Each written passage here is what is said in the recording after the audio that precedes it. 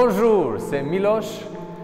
Je suis en concert avec l'Orchestre Chambre de Paris à Théâtre Champs-Élysées le 31 octobre et jouer un morceau très spécial, Concerto d'Aranjuez de Rodrigo.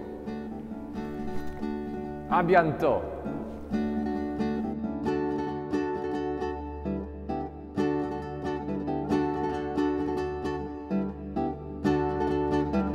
What about this concerto? It's one of the most beautiful pieces of music in general, and something that we are very proud to call our own, because it's a guitar piece, and yet it transcends into so many different worlds.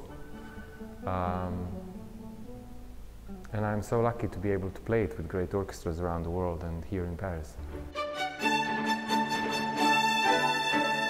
Yeah, I will tell you a little story. I always have a little story. The little story goes that when I came to Paris for the first time in my life, when I was 13, with my mother, to play a little concert, we passed by Avenue Montaigne and by Théâtre Champs-Élysées. And I remember turning to my mom and I said, I will play here one day. It was a big dream.